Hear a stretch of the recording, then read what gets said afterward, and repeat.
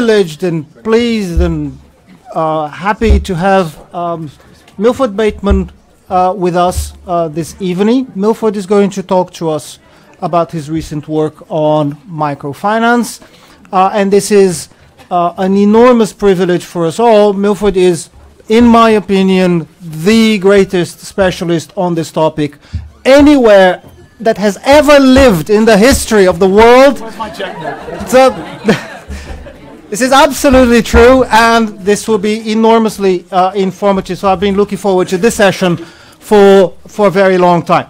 On my left, Dr. Tom Marois from the Department of Development Studies will be the discussant of the session tonight. So the structure will be the usual one, where the speaker will be presenting his paper for 30 to 40 minutes, and then Tom, as the discussant, will launch some topics for our conversation, and then we'll open up for questions. After the session, after the questions, etc., we have a small reception upstairs at the senior common room, to which everyone is invited. Thanks very much. There will be a sheet of paper circulating in this room asking you, if you wish, to leave your contact details so we can get back to you with more extraordinarily interesting activities in our seminar series and other activities organized by the Department of Development Studies. So thanks very much for this. Tom, shall I pass it to you first? Sure. So in addition to the pleasure of being a discussant, at no extra charge, I've also agreed to chair the session for tonight. And I just want to say a few introductory words about Milford Bateman. As you would have read, he's a freelance consultant currently, as I understand, working on UNCTAD's Trade and Development Report for 2016 in terms of the debt and development stream of that report. He hails to us from the Department of Economics, and I'm going to slaughter the name, Juraj, Dobrila University of Pula, Croatia. But also he's a visiting professor from the Development Studies Department at St. Mary's University in Halifax, where we have common friends, old friends of mine in common as well. And on this topic of microfinance, as the most extraordinary, world-famous leading expert on it, he has obviously published widely. One of his most known books is titled Why Doesn't Microfinance Work?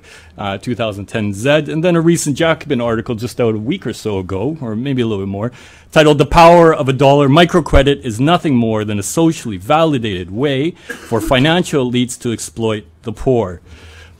Typically, the convention is to also list off a few other of your more academic articles, and I'm not going to. I'm instead going to give you more of a personal introduction or compliment, if you will, that it's always I think a mark of a scholar that, I teach in debt and development, and I use your work repeatedly. And I use it in my teaching. It's a very authoritative work, and my students, in turn, use it in their works. And I think that's one of the greatest compliments I can pay to someone. And with that, he's going to speak to us today on his second provocative title, From Zorro to Zombie, Explaining the Dramatic Rise and Fall of the Microcredit Model as Development Policy. Thank you, Milford.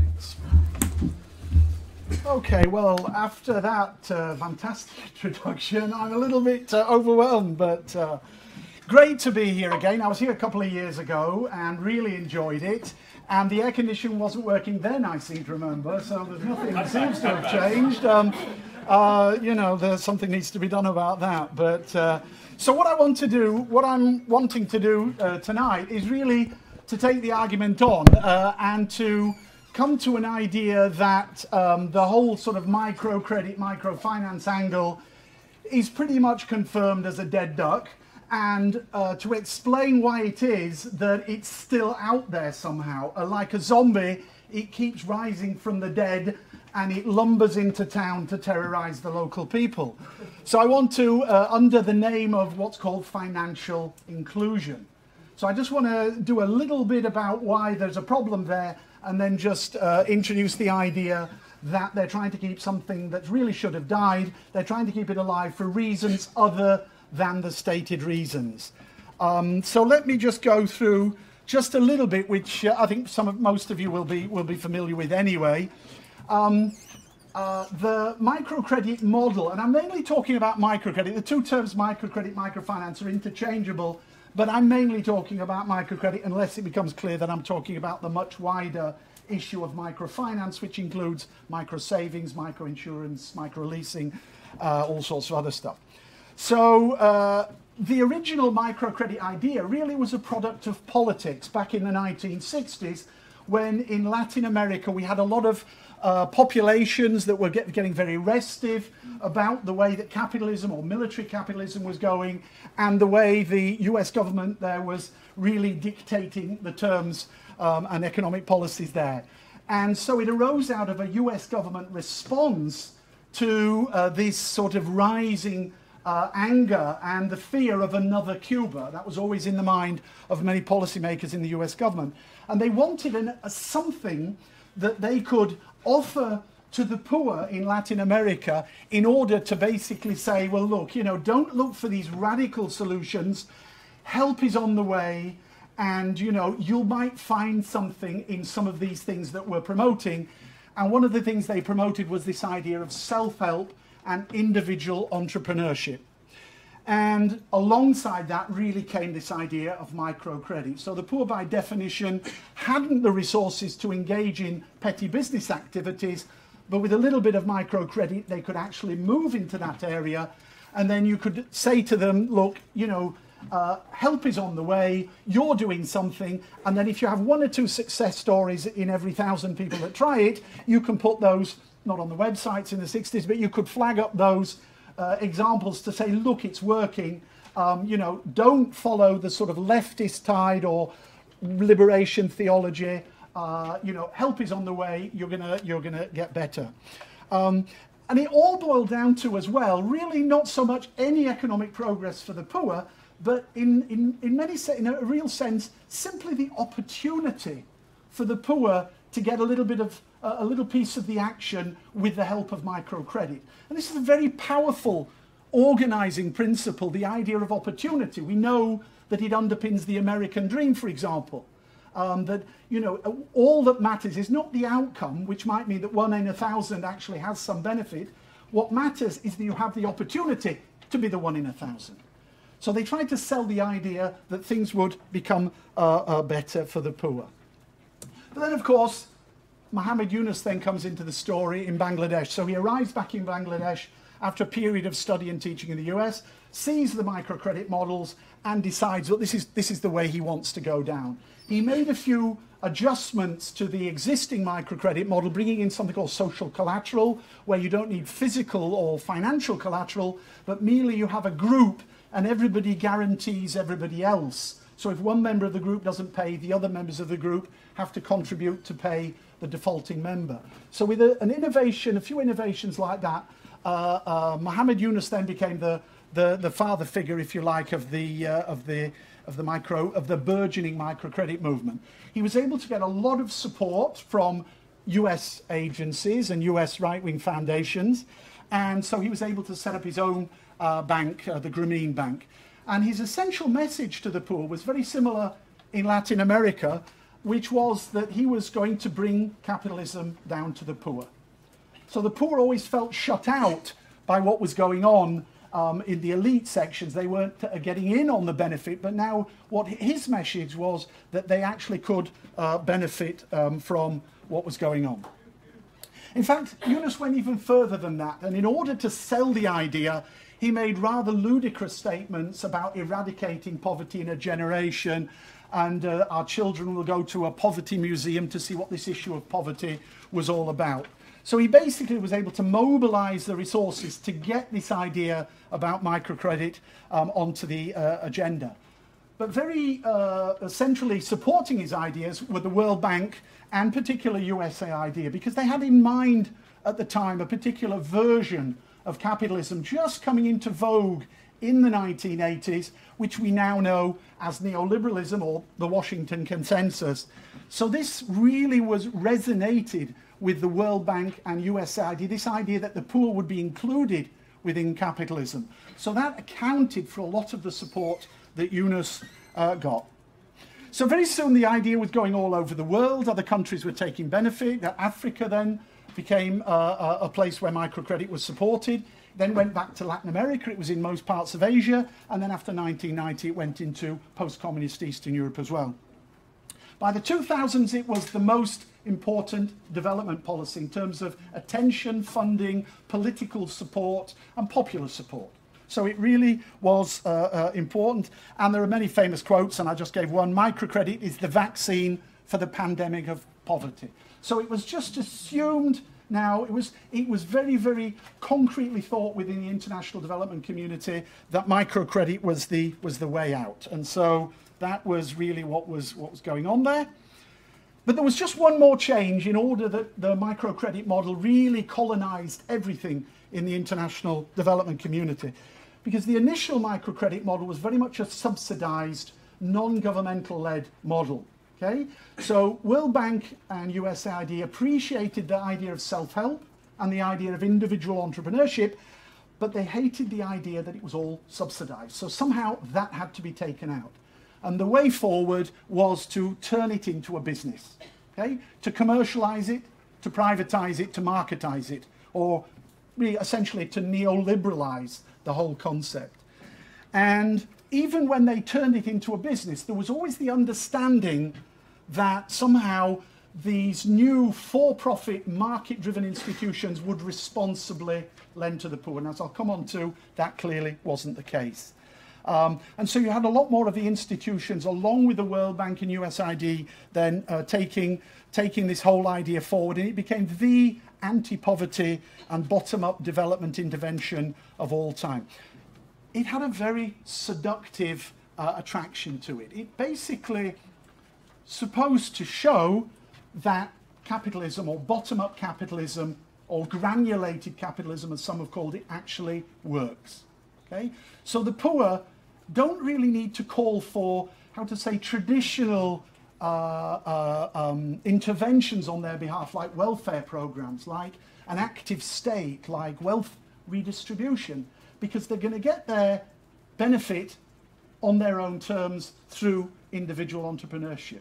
So you can imagine how important, how seductive that was to the international development community, that they wouldn't have the poor wanting to form trade unions or social mobilization or petitioning the state to do things or electing a left-wing government. All they needed was microcredit. So you can see how that was powerful to elites within the international development community.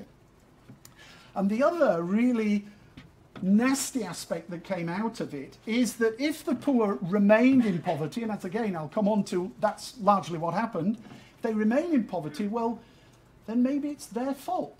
First of all, if they don't access a microcredit, well then, you know, you had your opportunity, you chose not to take part in it, therefore it's your problem. But even if they did take a microcredit and they failed, well, you know, that's the way the game goes. And it was a way of putting the blame for being in poverty back onto the poor. So this was a very powerful organizing principle, that the poor could now be blamed for their own poverty. They had all the attractions, all the instruments to hand, and if they were still in poverty, well, maybe they were doing things not right. Okay, so that was an important aspect of it. So microcredit really became the Zorro of interventions, and it comes into town, helps the peasants escape from their poverty and exploitation. So it was seen as a very positive intervention, something that really is going to be benefiting.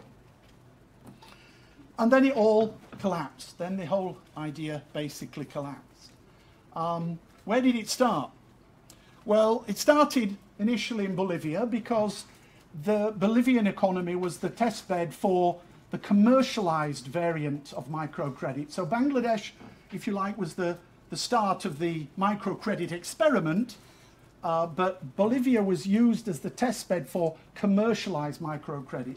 And what happened was that the market expanded, lots of new entrants came in, and they blew the whole market up in around 99, 2000. Now, at the time, it was said that this was just a one-off. This was a special case, won't happen anywhere else, because markets are smart, people learn, bankers are smart, bankers are responsible, so this won't happen again.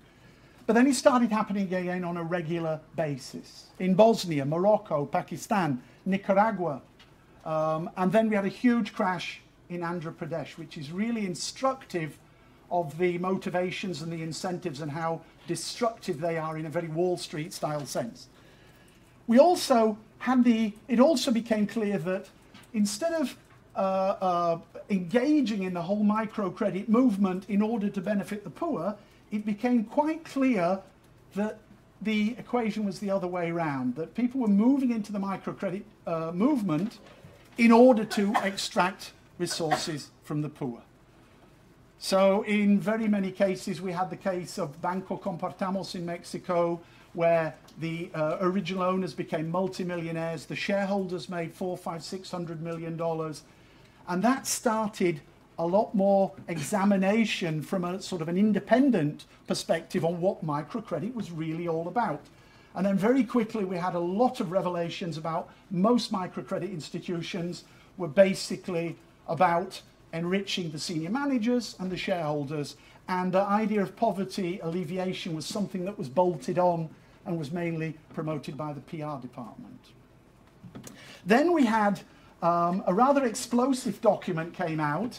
The British government at the time was getting really pissed off with all these surveys and comment about microcredit not working, so they commissioned a survey of all the previous evidence pertaining to microcredit that said it had a positive impact. So they gathered a team of microcredit specialists and evaluation experts. One of them is here, Maren Duvendak is here in the audience.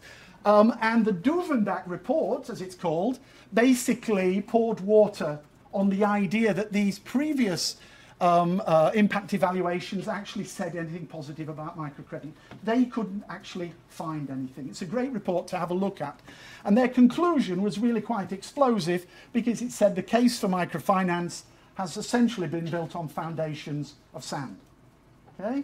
So that really had an important impact within the international development community. It was one of the first that actually, and the most important survey, because it had a huge number of cases that they looked at. 3,500 impact evaluations we used. And then to get you right up to date, we had the sort of breakdown of the randomized control trial. So this is a method of evaluation that is supposed to be more accurate. And so a lot of the people who were using this said, well, this will show that microcredit has a real impact. And unfortunately, it didn't. Okay? It basically said that there is really no impact from microcredit, or a tiny impact. So basically, the whole thing is hardly worth the candle. So very quickly on the fundamental points, one of the big problems with microcredit is it was founded on a fundamental misunderstanding, okay, by Muhammad Yunus, basically. And Muhammad Yunus, basically, his idea was that if you provide microcredit in small villages in Bangladesh, then the poor will be able to produce something, sell it locally, and they will be able to get themselves out of poverty. So Yunus, in a sense, configured poverty as a supply problem. People need a little bit of help in order to produce something locally. But the problem of poverty isn't really so much about that. It's more about the demand. The poor, by definition, don't have the resources to buy what they need within their community. The resources, the things they need are actually, in most cases, there, but they don't actually have the resources to consume these things. Okay? And that's the real problem. And we call it, in economics, it's called Say's law, the idea that supply creates its own demand. And it's been debunked so many times. But Yunus believed in that if you could get everybody producing tiny little things in the village, that somehow among the same poor community there would be the demand to do that. And by and large, that doesn't actually operate. And it's very interesting that there's a misunderstanding similar to Amartya Sen, who said that famines were about a lack of food, when in most cases, or in many cases, it's really about purchasing power. The poor don't have the purchasing power to consume what is, in many cases, actually available. So it's a similar logic, or a similar logical error. And that's one of the reasons why we can't find any real evidence that microcredit creates any employment or any really higher incomes within the community, because already those types of things that people want to do are already being supplied. So if I move into the community to provide baskets, Generally, I put out of business the person sat next to me already providing baskets. And we call that displacement. Okay, so in many poor communities, as I say, there isn't really a problem of the supply, so adding to the supply really isn't the solution. So that's one of the fundamental problems. And one of the reasons why, because a lot of people in difficulty realized that there was nothing with a microcredit that they could produce and sell, they said, well, look, you know, it isn't going to get me anywhere, only into more debt, as I'll come on to. I might as well just use it to buy whatever I need to survive through to the next month. So that's why we had a rise in the amount of microcredit going into consumption spending. Partly because the poor understood that there's nothing that can be done in my community with a small microcredit that isn't already being done. Okay? And so that's just a rather, you know, it superficially looks good, but when you look into it in a little more detail, you realize something's actually missing there. Second point is microcredit doesn't really address the key issues that we know come through in economic development, okay? And this boils down to an idea about what sort of enterprises do we need when we're trying to develop a local economy. Now, we actually have quite a lot of information on what sort of enterprises the successful economies used in order to develop. And I've given you know, just some ideas there. They have to be formally registered. They should be operating at minimum efficient scale. They should be operating as near as possible to the technology frontier, using new technologies and innovations. They should be driven by skills and innovation. They should be connected in some way, either vertically or horizontally, and they should be able to create new things, new organizations and routines, okay? New ways of doing things. That's not what informal micro-enterprises do. So to the extent that they start to take the resources, then you're actually sending developing economies off in completely the wrong direction. And that's what we're seeing very much today. As the microcredit model gets bigger and bigger and bigger, the amount of money left over for more productive purposes is getting smaller and smaller and smaller. Okay, so that's one of the critical problems, and there's so much evidence on that, really, it's untrue. And so one of the key aspects of this is what we call crowding out. So the more money that's actually put into informal micro-enterprises, that money is no longer available, and in many cases it's coming out of funding for more productive enterprises, and we call this crowding out. I would have a look at if you're interested in that, The Age of Productivity, a publication by the Inter-American Development Bank, which goes into this in some considerable detail. It doesn't actually name microcredit as the guilty party, but if you read between the lines, you can see that it is. Okay? And they say that poverty in Latin America is a function of the weak intermediation of funds into the best possible enterprises. Instead, it goes into the worst possible enterprises. And that's becoming more and more of a problem. 45% of Cambodia's financial resources are now intermediated and put into informal micro-enterprises and consumption spending. Okay? So that's a huge amount going into street selling. So why are we surprised that Cambodia is not really developing? Bolivia, 37% of its resources goes into the informal microcredit sector, rising from about 2% 25 years ago. This is big money that's moving, shifting out of the most productive uses into the most unproductive. South Africa, huge amount of finance has been raised. Mainly it goes actually into consumption spending, but what doesn't go into consumption spending goes into street trading. So again, why are we surprised that they're not really developing the most productive enterprises? There's also a crowding out aspect in terms of the market, because the informal enterprises shine for a little bit, take a little bit of demand in the market from more formal enterprises that could use it, and then they collapse. So they're actually a barrier to the development of the most productive enterprises. So that's another area we have to consider.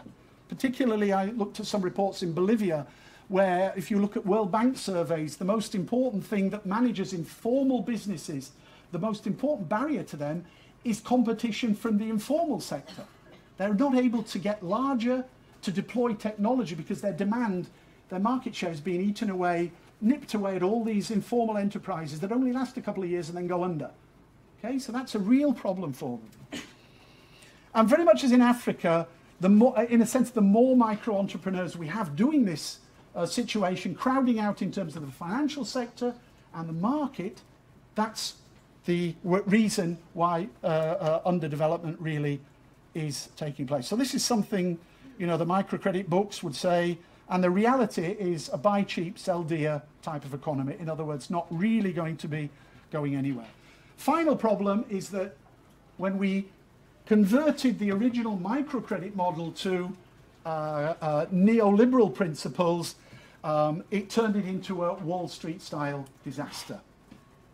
So the idea, as I said earlier, was that if we convert these non-governmental organizations into profit-seeking organizations, bankers and those involved will behave responsibly. Okay? Even though we deregulate, light touch regulation, somehow the belief in the textbooks, founded in the textbooks, would be that they would behave responsibly.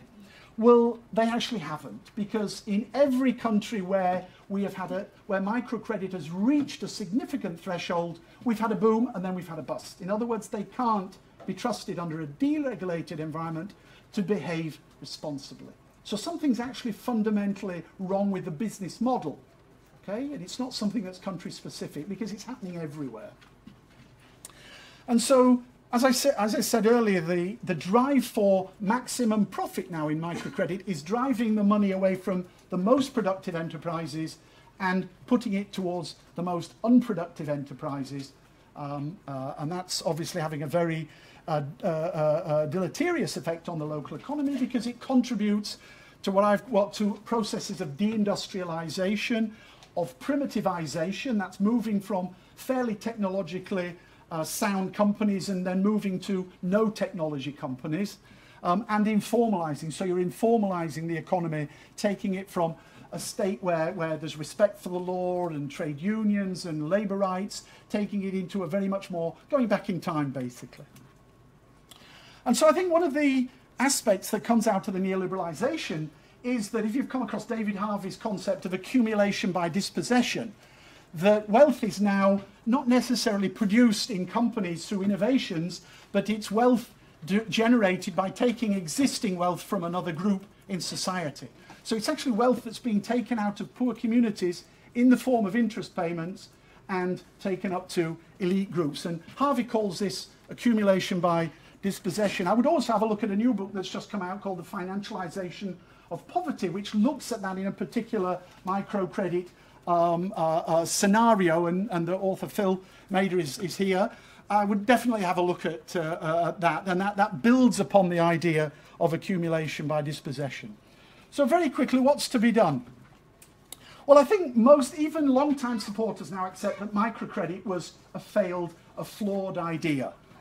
And it succeeds only in the sense that it's a great way of validating pre-existing ideas about capitalism, that self-help and individual entrepreneurship are somehow magnificent beasts, and with a little bit of microcredit, this can really work. So basically the microcredit movement validated that really important argument that is beholden of people like, of institutions like the World Bank, USAID, and very much the sort of neoliberals. But it also allows elites to make a lot of money.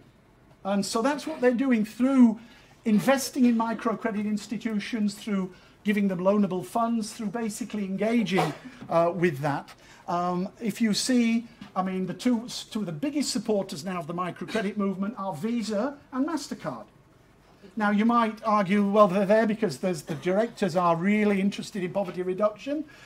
I would say there's not much evidence of that. They have other ulterior motives, and very similar to the tobacco companies, that when their market was disappearing in the West, they moved to developing countries and started building up demand there, and they're making a lot of money there. So I think the motivation is very similar to the tobacco industry.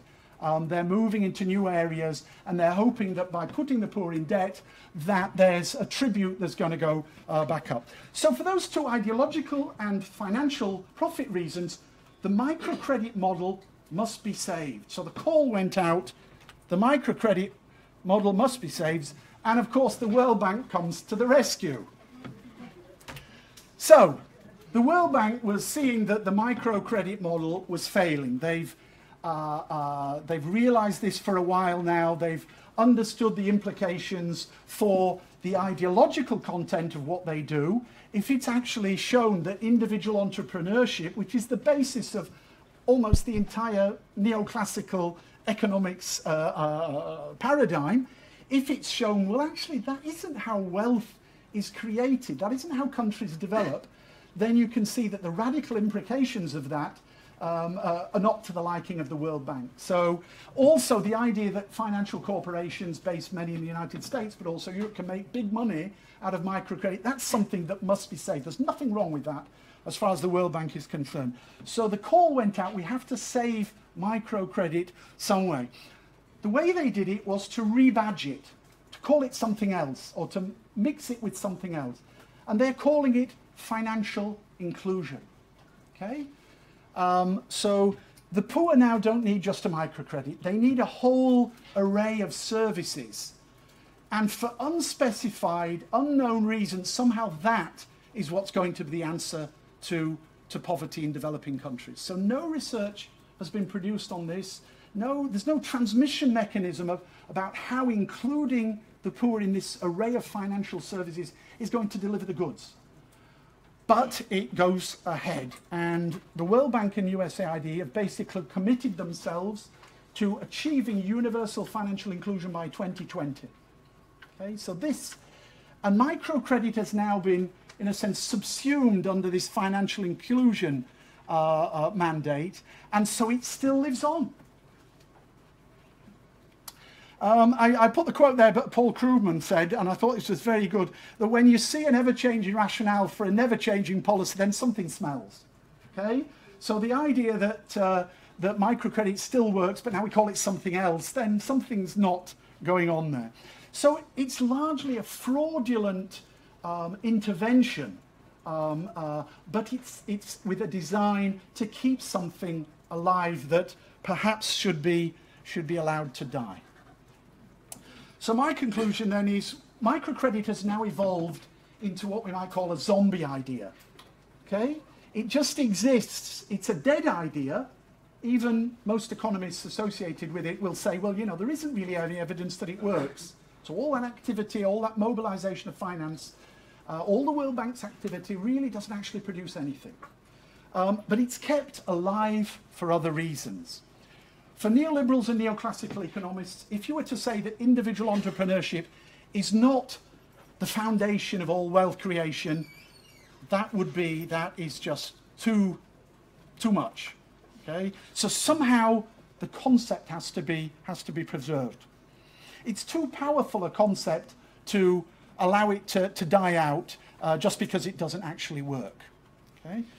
And so my conclusion would be, if there is one more disaster, and there are several brewing around the world, Mexico, for a couple of years now, has been on the edge of a total meltdown. The figures coming out of Mexico are quite shocking in terms of the extent of over-indebtedness. One of the projects that Tom mentioned I'm working on at the moment is looking at the extent of this debt, this over-indebtedness, how is it formed, what can be done about it, what are the driving forces behind it, and what are the implications for the national economy. If Mexico's microcredit sector goes belly up, what are the implications, not just for the poor, but for the rest of the economy? Peru is hugely over-indebted, enormous amounts of money. Bangladesh is still over-indebted. They saved a meltdown a couple of years ago, by getting everybody together and knocking their heads and basically saying, look, stop with the growth, okay? Stop with the profiteering. Try to share the market between you, because if you guys go under, the whole thing's going to go bust.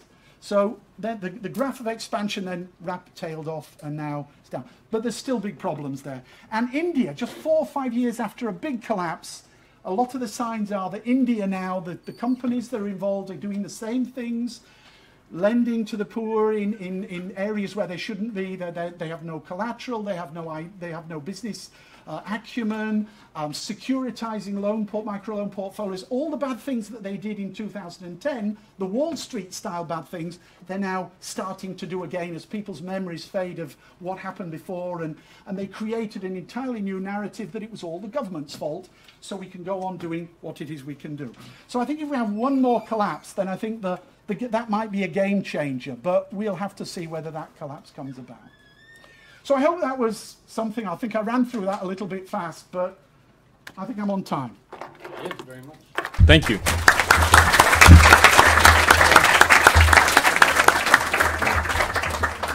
Just a quick housekeeping. If you're so inclined to tweet, you can tweet your comments to pound SOAS, S-O-A-S, dev, D-E-V, studies, altogether, S-T-U-D-I-E-S. Or you can also tweet to pound ESRC. You want to say anything else on that? No. Okay. So I've been asked to offer, I guess, some comments or interventions into this. And seeing it's hot, and the style that I like to engage is to sort of increase the temperature a little bit myself. So there's three things I want to briefly, in a sense, question you or ask for some clarification. Or point towards, I think, are significant issues and questions within the microfinance literature. The first is historical. And you laid out a history of microfinance that begins in the 1960s, 70s. And my question is, could it have been otherwise? The evolution of microfinance, the nature in which it is today, its profit motivation. And I ask that because there are plenty of other, and I know you're aware of these, historical examples of microfinance-like relationships within communities where people collectively pool gold together and lend it to their neighbors, or collectively share resources among communities, and has a very different social logic. So why, in a sense, or could, the basic question is, could it have been differently? And could it have been more progressive in its evolution? The second one has to do with the very significant issue of the question of conceptual question of alternatives. And you pointed to the question of crowding out microfinance and resources being absorbed there, and then pointing, in a sense, towards the alternatives of a developmental state, pointing towards Amsden and Chang. One thing, and then, you know, this question of industrialization, more formalized enterprise. So my conceptual question there is, what is fundamentally different, or what distinguishes the neoliberal model of microfinance between what is ultimately a neoliberal model of industrialization elsewhere? So how would the alternatives you're pointing to in terms of industrialization differ in the profit motivation of the ultimate goals of microfinance today? So what distinguishes those two models, and why should we take your word on the more formal sector as leading to something better or fundamentally different than the neoliberal model of microfinance today? So it's kind of a conceptual thing, if you will. Similar problems, slightly different outcomes. But tied to that, what then is the source of finance in that model? You're posing a productive response to a microfinance model. How do we finance the sort of industrialization model? What alternatives exist there? The third intervention then, in a sense, is more practical. So the first one, historical, second one, kind of conceptual, third one, in a sense, practical. And I see you're getting warm. And this is the question of the agents of change. Because clearly there's a consensus that there needs to be some change, and that there are different beneficiaries, and that global finance has absolutely, global financial actors have absolutely benefited from. There's no doubt. The profit levels are incredible. But to some extent, it seems like you're relying on crisis to bring microfinance to an end. And I'm wondering if you can point to some organized movements, some agents of change who are pushing for change, and what kind of strategies might we share with our audience here in terms of more hopeful, moving forward, rather than waiting, for Mexico to collapse? What kind of alternatives are out there that exist that we might look forward to? That's it. Okay, I don't need to. talk loud enough as it is. Okay. So, you think?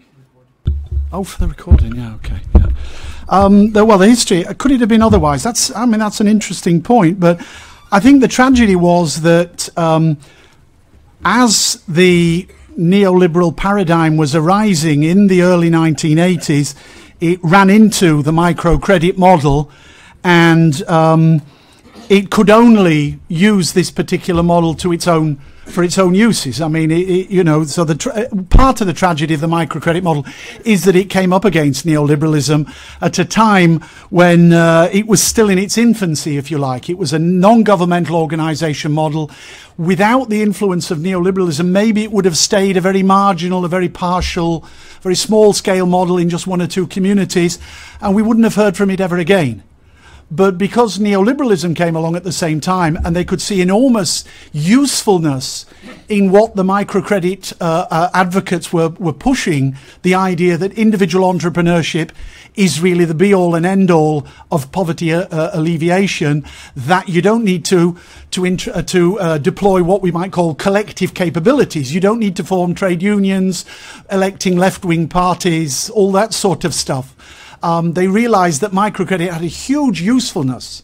And so they entered into financed and supported the main advocates, people like Mohamed Yunus, people like Hernando de Soto, financed all the campaigns because they wanted the ideological points. And then later on, when it became a profit business, then obviously they realized that that was a way to get the profit motive into microcredit on behalf of another constituency. So I think it was unfortunate that it arose, in a sense, when it did. But neoliberalism has destroyed or has co-opted many other interventions and built them up into something big only for them to crash later. So I don't think microcredit is the only one that it did. So in terms of alternatives, I mean, that is one thing that a lot of people say, what are the alternatives to microcredit? I mean, I think they are out there. And I think there is a lot of support for alternative development trajectories. We have many historical examples of local development. I mean, I give good examples from northern Italy after 1945, had a totally different consensus-based, community-based model, which turned a region of Italy, which was one of Europe's poorest, into one of the richest. And it was based on a respect for cooperation, on a respect for working together, on an idea that we needed the latest technologies. We don't want to just work for very simple businesses. We need the latest technologies into our businesses. Lots of ideas, and they built a successful model. Same in many parts of Germany, with building on different constituencies coming together. You had regional governments, powerful trade unions, chambers of commerce coming together and creating a decent model. So I think there are alternatives out there. And I think one of the, Latin America was one of the first countries, and I think it's interesting that Brazil was probably the pioneer in this case. 1960s, USAID financed proposals in Recife in Brazil. So that was one of the first microcredit movements. And now Brazil has come full circle. And I just got back from Brazil a couple of weeks ago, where I was invited over by one of the biggest state banks in the state of Minas Gerais. And they are looking for an alternative to microcredit. So the politicians are saying, well, look, microcredit, we're hearing great things about it. So as our state development bank, you really should be getting into it. And the officers were putting up some resistance. So they invited a critic to come in and discuss. And at the end of it, I think most people were agreeing that, we have to think carefully and maybe about introducing microcredit, or at least beefing up the programs they have, and starting to look at alternatives in the form of maybe more lending to formal small and medium enterprises. Big movement there towards supporting cooperatives. So there's other things to do it. There's other ways. Municipal enterprises in Brazil, all over the world, they privatize municipal services into private companies. It's been a complete disaster. Brazil is one of those countries that are remunicipalizing things like water, garbage collection, things like that. And so I think that's a way of supporting those types of alternatives.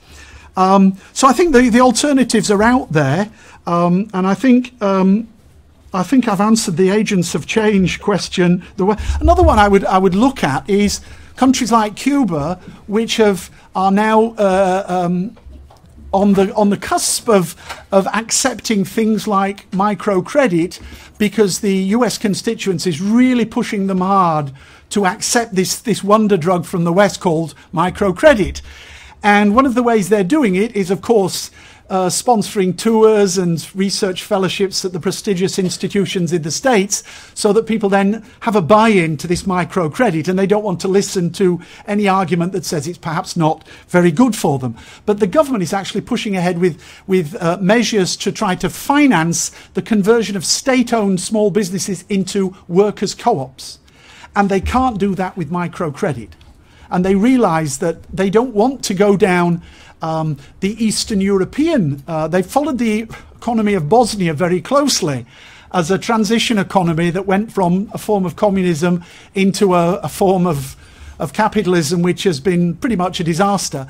And they don't want to follow that. So they're looking at the financial institutions that Bosnia didn't deploy, development banking, financial cooperatives, community banking, and did deploy. They had a massive second only to Bangladesh in terms of the penetration, the microcredit sector.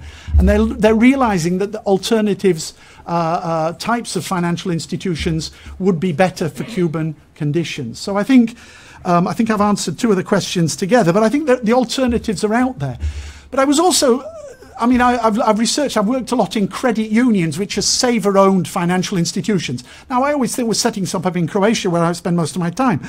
And these are great. They're not about making a profit. They're about providing a service to savers, which means usually if you need a loan, you can get a cheap loan because it's your own money.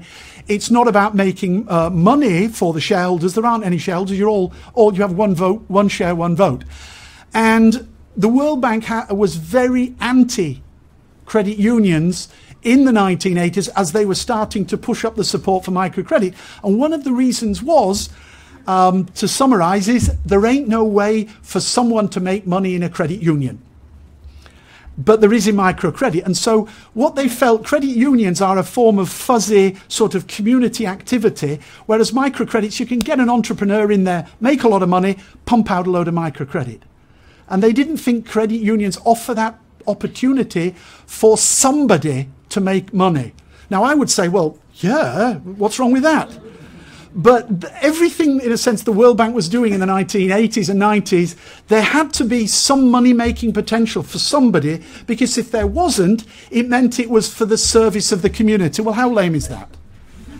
So they didn't support credit unions because there was this issue of, well, what's your average how can an entrepreneur make money out of a credit union?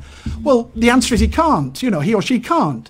Well, then why are we going to support credit unions? So that was one of the reasons why credit unions were, in a sense, avoided in the debate about financial institutions in the global south in the 80s and 90s. Now, the situation is changing now. And rather suspiciously, the World Bank has jumped on the credit union model now and is starting to promote the credit union model. Not quite sure why. Maybe they realise the error of their ways, or maybe this is a good bit of camouflage if they're seen to be associating with the forward-looking credit union model. Maybe people will forget all the other things that they did. So I'm not quite clear why. But there's a lot more support from the World Bank now for credit unions. So I hope I answered those points. No, very much. Thank you. Just before we go into questions, and Alfredo's going to chair that, just a quick notice or announcement for next Tuesday, not steal your thunder. We got plenty of thunder, so I'm just stealing a little bit, maybe just a crack. Joan Martinez Alier will be speaking to us on Is There a Global Movement for Environmental Justice? Same time, same place? Same time, same place. Okay, notice will come out.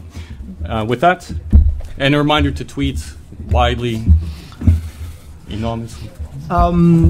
Questions, comments, yes, opportunities here.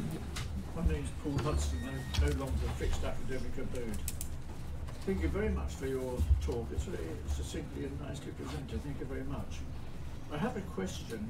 I think it follows on from Tom's first question to some extent. I'm almost acting as a devil's advocate to some extent, but that's to sharpen up the issue.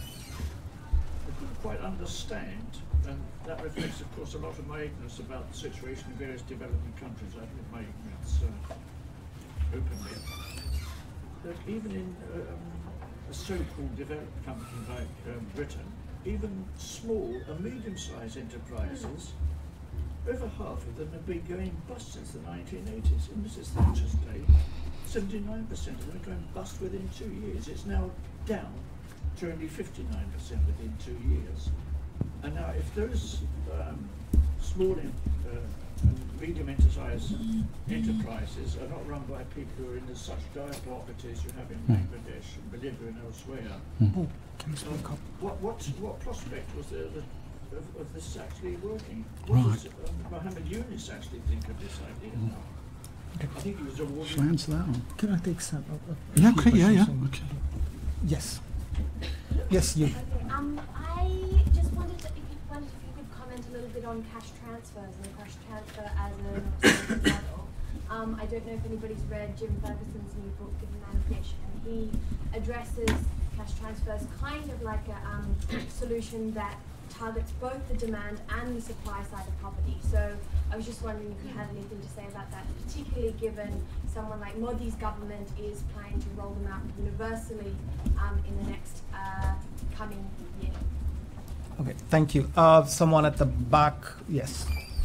Yeah, thank you. I'm Juraj from the University of Sussex, and I really like this question of why is microfinance still going on, and you gave the reasons of profitability and ideology, so market-led development, neoliberalism, and I was wondering if there isn't a bit of a contradiction in that, because why would state agencies prop up like financial funds where they guarantee the lowest risk tranche, so that institutional investors can invest in the first place without this state-led development, I guess, so state-led money, aid money.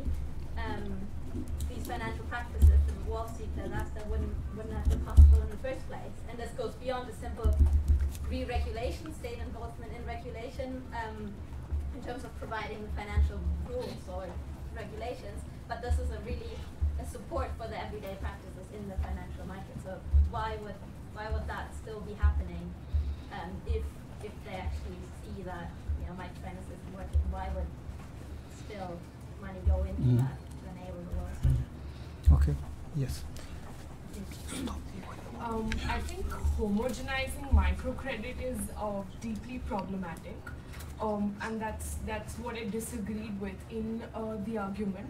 Of course, the business model approach of reaping profits from the poor and the whole failure of microcredit in, say, Andhra Pradesh or SKS microfinance, I completely agree with. But there are alternative models within microfinance, say for instance the self-help group way, which essentially harnesses collective capabilities and is very community-based. There's no external company that's facilitating the entire process, and there's enough evidence, which is not the 1 in a 1,000 base, which clearly shows that self-help groups have helped the rural poor escape the interlocked modes of exploitation, which is essentially dependence on money lenders. Especially in developing countries like India, the money lender is the only source of credit that you have if you're not linked to a bank. So don't SAGs then provide access to credit in that sense? And the second is actually transitioning from the self-help group model to opening up your own bank account. And it has been seen that once you're a part of these SAGs, banks find it increasingly difficult to say no to you to open up bank accounts, and hence it's actually helping the unbanked actually get access to banks. So I wanted to know your views on self-help groups as a model in the context of microcredit, and I've actually seen that work in a lot of parts in India. Should we leave it and I'll answer these? And Okay, that's fine. And then there'll be another round. Right. Okay. The first one, that's an interesting question. I mean, I didn't have time to go into one of the problems with microcredit is what you called the failure, and the statistics on the failure of informal micro enterprises are very high. So the average lifespan is about 3 years, and then they basically come and they go. So it's very high. It's very high. But in evaluations of microcredit, one of the things that you look at is you look at the startups, and then you create some jobs and some incomes, and then you don't really follow it through a couple of years later to find out what actually happened to them. So in a sense, one of the problems of impact evaluations, and I've done quite a few on local development, is that you tend to look at all the upsides, all the new startups, and then you're never there when they fail in a couple of years' time. And the typical local economy in the global south is subject more to something called turbulence or churn, which is lots of new micro-enterprises and lots of failures. So the number basically stays the same. You just have a high level of entry, but then with a lag you have a high level of exit. So really you're not actually creating very much other than this constant turnover. But the exit part has not been included in any of the evaluations, and that was one of the points I made in the book I did. How is it that I was using, the entry and exit in surveys I was doing, but yet most of the evaluators in microcredit only look at the entrance and say, look at this, we've had 100,000 new micro enterprises, forgetting the fact that in 2 years later, 96,000 of them go out of business, usually with debts for the people concerned. Interestingly, tomorrow I'm giving a talk on looking at the situation in the Balkans and particularly Greece. And the European Commission has just has introduced a €100 million programme of support for microcredit for Greece. And the idea is that unemployed Greeks will be able to access a couple of $1,000s and start a new coffee bar or some simple low-tech, low-capital type of business.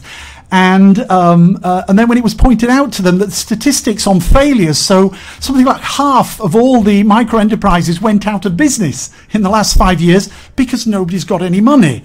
So what good is actually trying to start up businesses in the same sector? And when I wrote to the Commission on this and said, look, I mean, this absolutely makes no sense, they wrote back to me and says, well, our data actually shows that microcredit will be good because the rate of micro enterprises, they're doing very well. And from data we have from 2001 to 2004, oh no, that was the start of the credit-led boom. The situation is totally different now. So that's one of the big problems. If you don't factor in the exit side, you only get the upside and you lose the downside. Cash transfers, I haven't done that much on them, so I don't know that much about how they work, but there is one problem with them, and that if it's a form of giving, in a sense, not a microloan, but a grant, okay, so there's no interest to pay, but the sort of business you can start with a cash transfer, if that's what you're going to use with it, is still a micro enterprise, and they have, as I said, a very, very poor track record of being associated with development.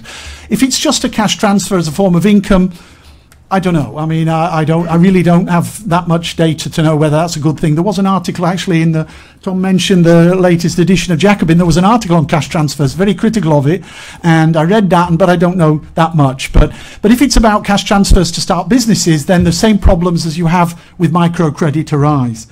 The question over here about why the two reasons why the financial inclusion movement has taken off. I don't think that, I think the state provides support for microcredit in the sense of the regulatory framework and the advocacy and those sorts of things, but I don't think the state provides a lot of money. Most of the finance now going into microcredit is from Wall Street and from hedge funds and from Bill Gates and from, conventional private sector funds looking for big returns. The Indian microcredit sector was boosted up by a lot of hedge funds. They were getting 8%, 12%, 8 to 12% on the money they were lending to microcredit institutions for on-lending at 40%. Bosnia is the same. They're getting up to 15%, and then the microcredit institution on-lends it at 40%. So the state doesn't need to put any of its own money up front. They do, because the private sector has realised there is a seriously good business opportunity now in microcredit, but they have to get the regulations right, and that's where the state plays a role in making sure you have a light touch regulatory environment, allowing these companies, and most of them suspiciously are based in Luxembourg and Netherlands, so what are they doing there? And Switzerland. So it's because it's low regulation, so they can do all sorts of things. So the state doesn't get involved in financing. It provides the regulatory support to allow these companies to do what it is they want to do. Okay. The final one, the self-help movement keeps coming back. I mean, if the poor are taking money in order to finance consumption, I think the self-help group is a much better than taking it from your average microcredit institution. So I think that's absolutely fine. The problem I have is that when you say they take it through the self-help group to start a business, because if they're taking $500 and opening a shop on the street, then that runs up against the same problem that microcredit creates. In other words, the type of businesses you create with that sort of money are not the businesses that are historically associated with getting out of poverty reduction. Countries that get out of poverty actually get rid of those types of businesses as they move in a different direction. So actually starting to allocate money into inflating that sector is actually in a sense going backwards. So I think the self-help movement is a step away from microcredit, but of those who advocate that it's better to take money to start a business from a self-help group, you're still not going to really contribute very much. Thank you. Yes. Hi, thank you for your presentation. I wanted to get your comments on this new phenomenon emerging in every developing country today, which is called the social enterprises, which are, instead of increasing the purchasing power of the poor, they are reducing the cost of products like affordable healthcare, affordable sanitation, affordable water. You have them in all these sectors. And they are again tying up with microfinance organizations for poor to take loan from a microfinance to be able to fund consumption of these products. So generally I just wanted to get your opinion on that. And you have corporations investing in them and venture capital funds, all of them putting in money into it. So I wanted to understand your. Thank you. Yes. As a practitioner of microfinance from a Muslim organization, I'd just like to ask you, have you done any study on microfinance? There are Islamic microfinance which is just interested in another way. I mean, that's very true. A lot of Islamic banking has nothing to do. It's just using Arabic terms for interest. But there are microfinance in the Islamic world which are based on Qard Hassan, which is a loan, and you only pay back exactly what you borrow. And I've been involved in some of these, and these do seem to. Have you done any study on the impact of this? Because there's no interest to pay, and people do manage to escape from poverty. As well as this, Brat has given some very good lessons on if you're starting with the ultra poor, and a lot of the emphasis is on the ultra poor. You do need, in the initial stages, cash transfers, you need food support, you need health support. So there is a whole scheme of helping the ultra poor. So I just wondered if you've done any study on that. From our perspective, as a development organization, it's only one tool in the kit to help people. It's not the only, microcredit isn't the only answer. You have to deal with other issues. And finally, some microcredit organizations, they have what they call a risk fund.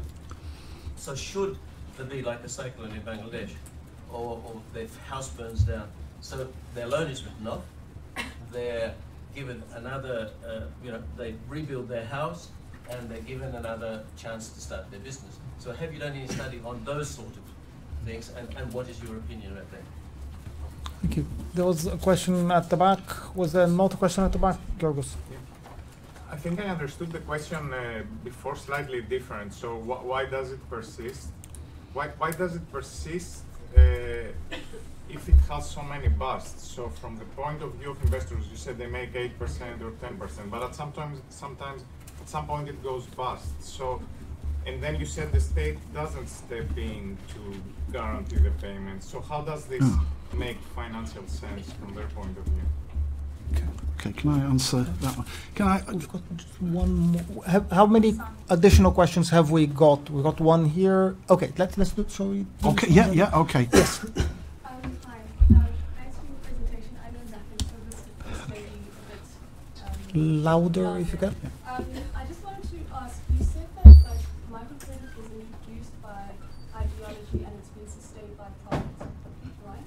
And I just wanted to ask, and how has the how has the economic profession responded as a whole to its failure now that the ideological debate seems to have with it, or has it at all? Or is it still? Okay. Yeah. Okay. The first question was about the bottom of the pyramid type of the multinationals get into providing tiny amounts of shampoo or whatever to the poor. I haven't done that much work on that sort of strategy. I've got a chapter coming out, a book we've got coming out on social enterprises, and I use the social enterprises set up by Mohammed Yunus under the Grameen family network to have a look at and to critique that. So the idea that multinational corporations or even Grameen Bank affiliates can get into the idea of supplying these types of products to the poor is not perhaps a valid argument. The one example we looked at was a tie-up between Grameen and Danone, which is one of the big companies, and it's about providing yogurt to the rural poor in Bangladesh, and buying from farmers the milk. And it's a very complicated process. It involves a multinational company which is now using the capital, the reputational capital they've built on helping the poor to get into other markets in Bangladesh without any regulation, with buying licenses very cheaply. So I'm a bit suspicious about Danone's has a reputation for doing some dodgy things there. And the important thing is that it's not as good as a similar program in India called Operation Flood, which is pretty solidly evidence that it had a very important impact when the poor were forming milk cooperatives. But Danone didn't, and Grameen Danone doesn't go into that. They didn't want the idea of cooperatives smelled a little bit too collective, so they wanted a very sort of individualistic. But Operation Flood seems to have done a lot better, but they weren't interested in what was best, which makes me suspicious that if you're interested in supporting initiatives to help the poor, then you look at all the alternatives. And if there's one next door in India which seems to be working, why do you choose one with a multinational company involved? You've got to think through that one. So on the Islamic finance, I've had this many, I haven't really looked at Islamic finance at all. So I've got no real comment to make on that, other than if it is about creating the same types of small informal businesses, then it again runs up with the same barrier that all other programs that support informal businesses run up against, that they are not the driver of development. It's fairly clear that is not the way development takes place. It's formal SMEs or large companies. It's not informal micro-enterprises. Now, this wouldn't matter very much if only a tiny amount of your financial resources went on these programs. In a sense, you could experiment. But if you're saying, as in the example I gave, if 40% of Cambodia's financial resources are now intermediated into informal micro-enterprises, that's a game changer. That means that Cambodia will never escape poverty if most of its resources are creating street sales. I mean, that's not or consumption lending. So that's the problem I have with that. Even though I appreciate the subtleties of Islamic finance, it might actually provide a better service. The ultimate outcome is pretty much the same.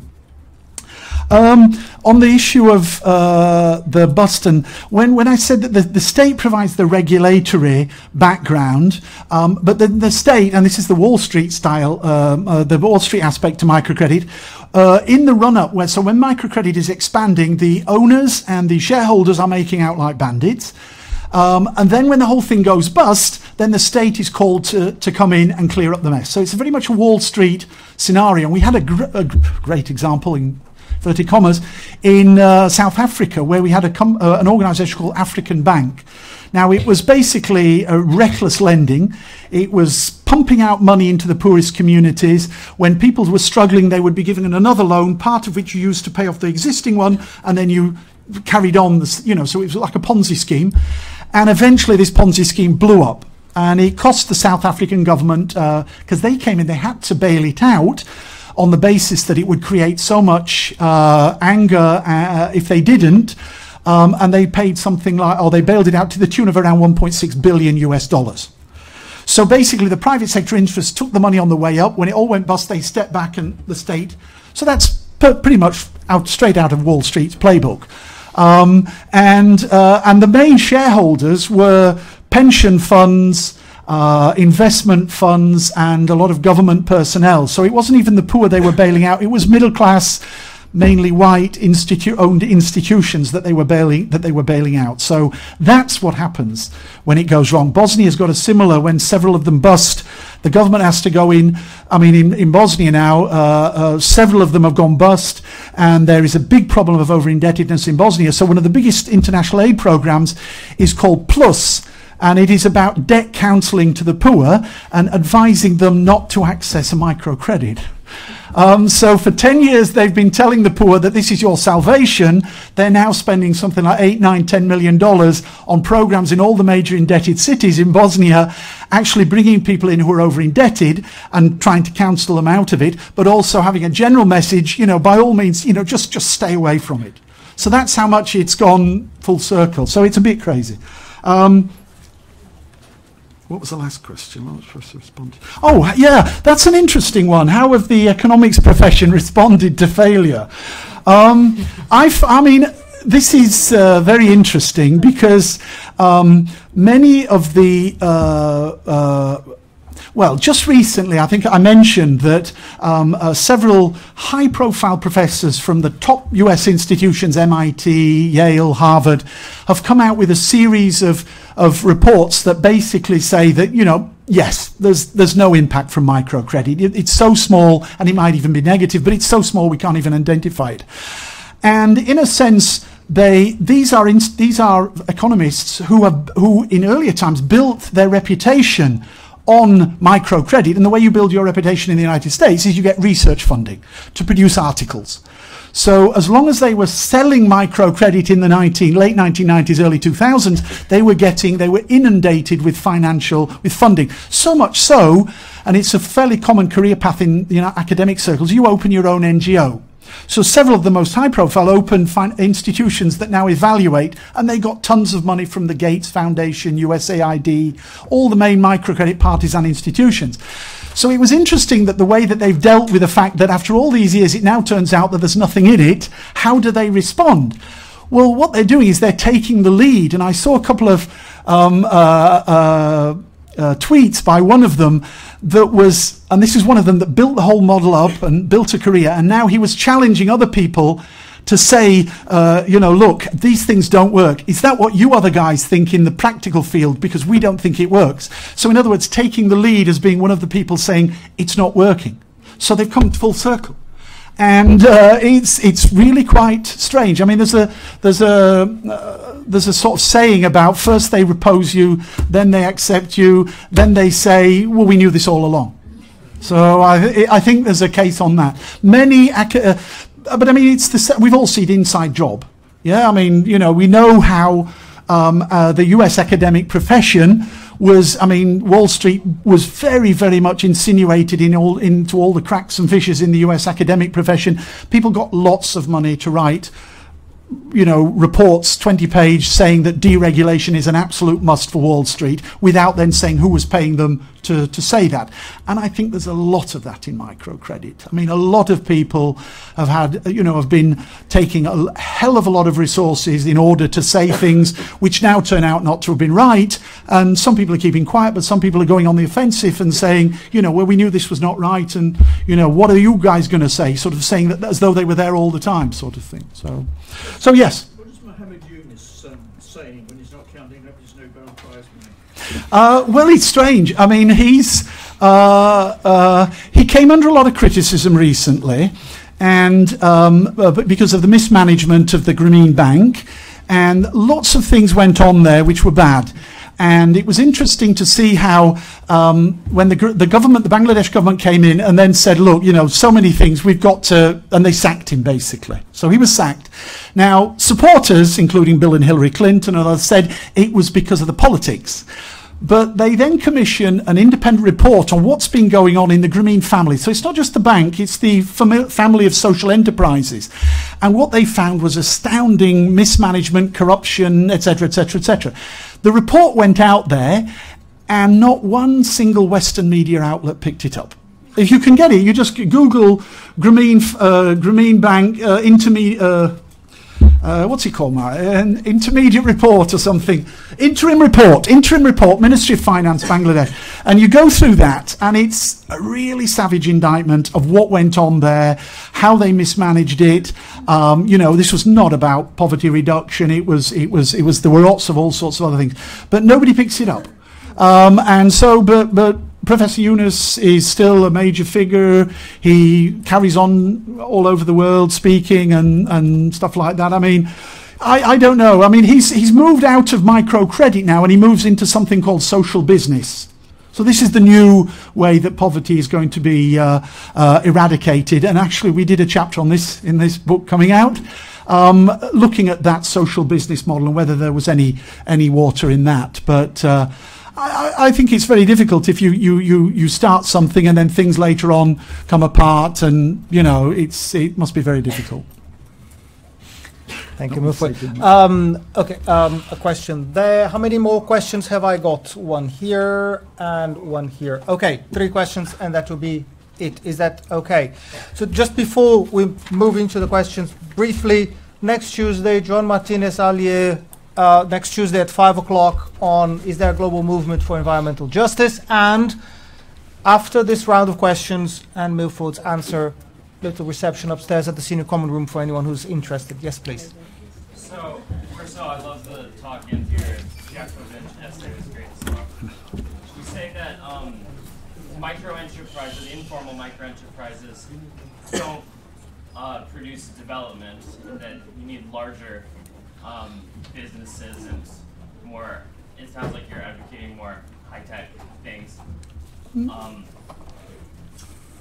that's because that's produced development in the past. And I would ask you if you think that the development that's happened in the past has been desirable from a social perspective, the sorts of unequal outcomes that we've had, and then also from an environmental perspective, it looks like repeating that sort of development isn't possible, at least if we want to have a stable climate. And so is it so bad to be looking at alternatives? There was a question from, yes. Yeah, I was very interested in your talk. I was wondering if you could just speak more about the beginnings of microcredit in Central America, because this is something I just haven't heard very much about. I've read a lot about its failures today, but this whole period of history generally isn't really discussed. Thank you. Yes. Hi. My question is actually about digital finance, so mobile money. So I kind of, my opinion now is maybe we're giving too much lip service to microfinance, and actually the majority of donor funds which are going towards financial inclusion at the moment are actually being funded into mobile money, so like the testimonial that we see in Kenya. And there's been great results. It's all about obviously improving the security of how people store their money, but also in terms of affordability as well, it's definitely cut down on the transaction costs. So there's been amazing successful results. And I was wondering what your thoughts are. You know, is maybe this is the next area that we should focus on. Okay. Yeah. Okay. And sorry, I need to intervene just because I would be remiss not to ask this question. What is your response to the claim of gender empowerment in microfinance? Less about the industrialization capacity, but what it does for women. Okay. Or can. Yeah. Okay. I mean, I take your point about past development, and there are lots of problems with formal, small, medium, large enterprises. You know, I mean, that's not the panacea either. But putting it very basically, I mean, countries have got richer and at least have freed up resources to all sorts of other things. So to the extent that they've been able to channel what finance they have into the most valuable uses. So that tends to be formal, small, medium, and large enterprises. Now this, as I said earlier, this wouldn't really matter if microcredit only absorbed a tiny percentage of the finance that a developing country has. Then we wouldn't be so worried about it. It would be a bit like somebody says, look, I think developing countries want Rubik's Cubes. I think Rubik's Cubes are fantastic because they encourage manual dexterity and thought processes. So I think developing countries need Rubik's Cubes. We might say something in that, maybe, if you want to go off and send your own money and maybe, do something with it. But if the person said, well, no, actually, I don't want to do that, but what I want to do is I want to close down all other development interventions and concentrate the money on Rubik's Cubes. So that's when we would say, well, hang on, you need more evidence that that's something good, So it's the amount of money that's going into, as I say, Cambodia, 40% now goes into informal micro enterprises. So all the other types of enterprises are reporting to the World Bank and the IFC and all the others that they are having a cash crisis. They call it the missing middle problem. So all this money is going into microcredit and creating very little impact, and it's taken away from the businesses that they're not perfect, but we know that they're associated more with sustainable development. Now, I agree that they're not the right way, and I would like to see lots of even better types of institutions like workers' cooperatives, municipal enterprises, that sort of thing. But, that's not the option that we're talking about. We're talking about where the money, a scarce funds, goes into informal micro enterprises, or it goes into more formalised but more risky types of businesses. Well, the historical evidence is very much that you have to put it into the formal small, medium, large enterprises. That seems to be the historical evidence. Central America, I'll give you something on that rather than talk over it again. I've just I did a chapter on something, an introductory chapter, so I'll let you have that if you see me at the reception. Mobile money is now that's part of this financial inclusion thing. And everybody's waxing lyrical about it. I think it sounds like a good idea that if you don't carry physical cash, you have it on your mobile phone. I think there are lots of good things, and everybody's talking up M-Pesa and everything. I think the downside to that is, and this has been said on several occasions, that it's now very easy. At the click of a button, a poor person can take a microloan out. Well, I think that's a good thing, but I also think that's, if we already know that there is a massive over-indebtedness problem in so many countries, are we not adding a little bit of fuel to the fire on that? And I mean, the Kenyan, I haven't got the latest, but the Kenyan over-indebtedness statistics are pretty scary. Uganda is one of the worst. And the South African government don't want M-Pesa in there. They've put lots of problems in the way. And because they think that South Africans, the poor, are already so much over-indebted, and they have to go to a bank, sign forms, do all that. If they could just click a button, the problem would be magnified. So I think there are some great things with that. And I think it's fantastic that technology seems to have a usefulness. But I think, I'd be a little bit worried that, if there isn't a strict application of this. And I'm also worried about the people pushing it, the likes of Visa and MasterCard and Citigroup and Barclays Bank. If it was Oxfam and others largely doing the driving, I would feel a lot more comfortable about that. And the final one, gender empowerment. Yeah, I didn't talk about that because I didn't have any time to go on about that. I think there has been a couple of studies out now that basically say this was very much part of the myth of microcredit. And certainly my own experience is in Bosnia, where we had a very famous called Women for Women International, if anybody's come across it.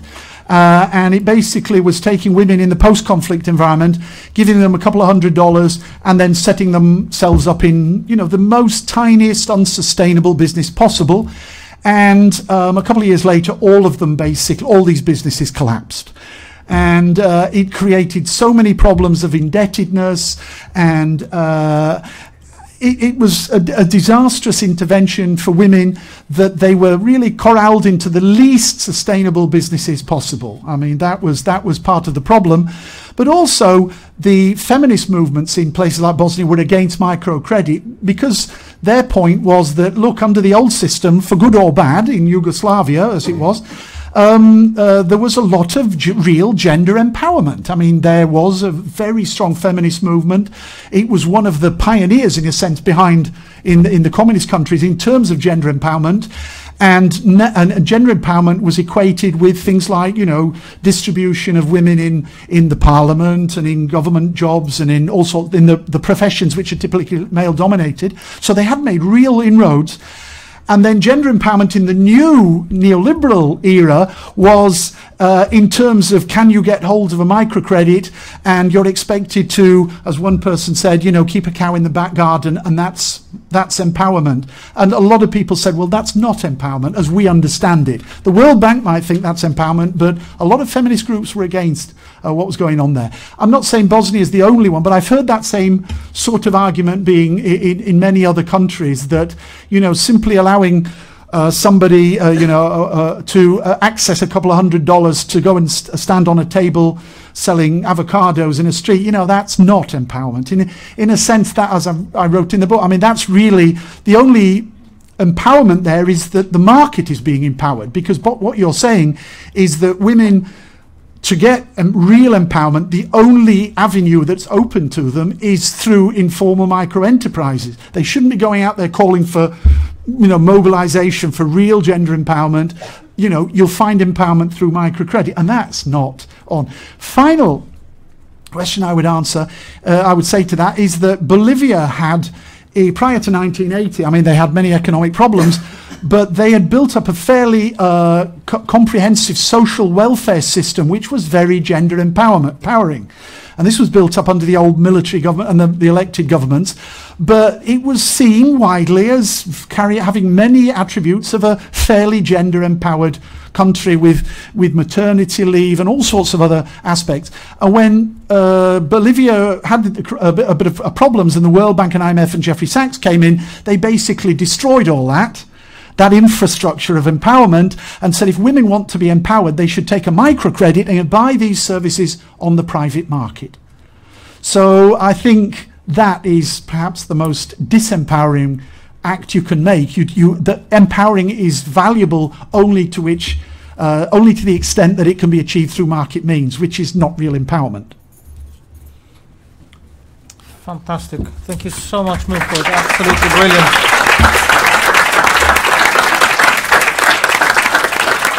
Absolutely brilliant session. Thank you very, very much. And thanks everyone for coming. And I hope I'll see you at Upstairs.